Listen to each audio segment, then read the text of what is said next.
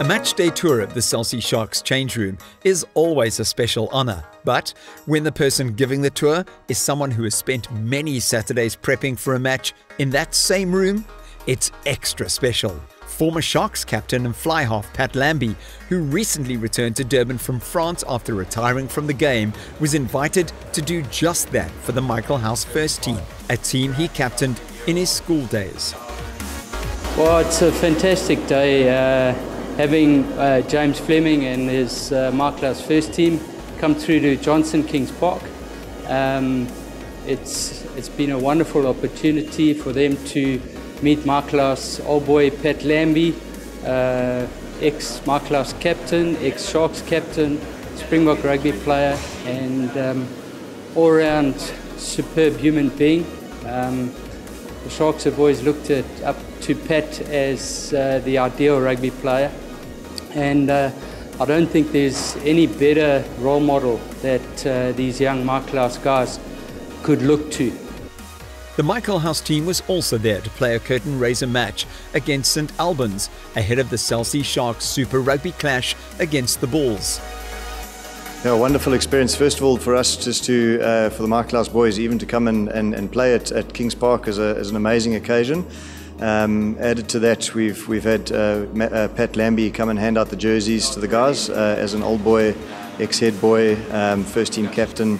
Wonderful for the guys to experience that, to get to meet him, and then also to get to hear a few stories about his time at the Sharks and some stories about what it was like to come through these change rooms and be a part of a team. Yeah, seeing the Michaelhouse boys in the change room and presenting the jerseys to them has been a very special occasion for me. It's the first time I've had the privilege of doing that, and also very proud to be able to show them around here at the Sharks and share some of those memories that I experienced while I was here during my playing days. Very, very special day today. So there's obviously a lot of history and tradition, proud traditions here at the Sharks, and I was able to share that with Michaelhouse boys. And again, there's some proud history and tradition at Michaelhouse too, so being able to reminisce with the current players and compare their experiences in 2019 compared to mine in 2007 and 2008, all those years ago, has been really fun. Yeah, you see quite a lot to us there, especially about having fun and enjoying the game. He reminisced on his schoolboy games and how much that was really meant to him. And yeah, he just said that what he remembered the most is how much fun they had and what a great time it was playing schoolboy rugby. And so hopefully we can enjoy it again today like we always do. It was really a great experience. Pat's an old boy of the school, obviously, and for him to show us around the change rooms was really special for the Michaelhouse boys. So special to see what we can do if we really put our minds to it, and hopefully we can achieve something like that today. Yeah, it was fantastic, them just walking through this morning and at the bottom gate and seeing the size of the stadium and the fantastic facilities of the pitches in great condition. I think it's wide eye sort of stuff. I think it'll be quite interesting to see how they go. But what an experience, and are they all relishing just to get out there and run around?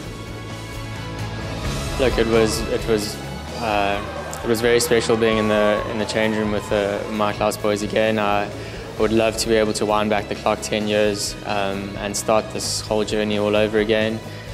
Some of my best rugby memories were in a Michaelhouse jersey, and some of my best rugby memories were in a Sharks jersey too. So to have both teams in one place at the same time is a fantastic honour.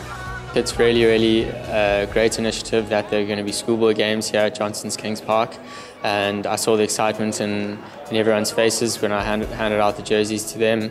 For them to be able to play here in a professional stadium like this, it's going to be a wonderful experience for them. It's great for Sharks rugby too, and I hope that both teams, Michaelhouse and St Albans, have a great experience today. And it was a great experience for Michaelhouse, winning the match 26-20.